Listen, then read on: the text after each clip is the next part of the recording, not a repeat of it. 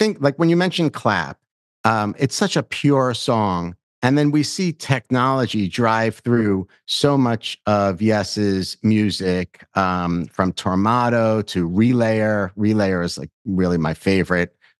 Close to the Edge. I'm curious, from your perspective, as we go through this time period where we're going to have AI generated music and more of computers creating music, do you feel that we're going to lose something as, let's say, machine generated music replaces individuals? There's no doubt we will. Of course we will. But if you look back over the stepping stones of technology in musical recording, each step, I mean, I couldn't get, like the fax machine in technology, you couldn't wait to get rid of that damn machine, and get something else.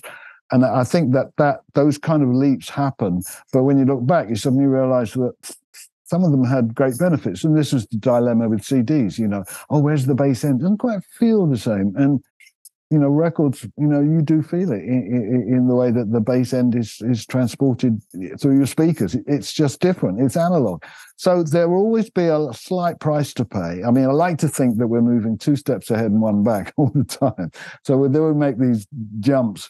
And who would have known, the difference the internet would make to our lives and how it's changed so many things, like us talking, and with a quality of sound that isn't like a phone, like it used to be, even if it was going through a satellite.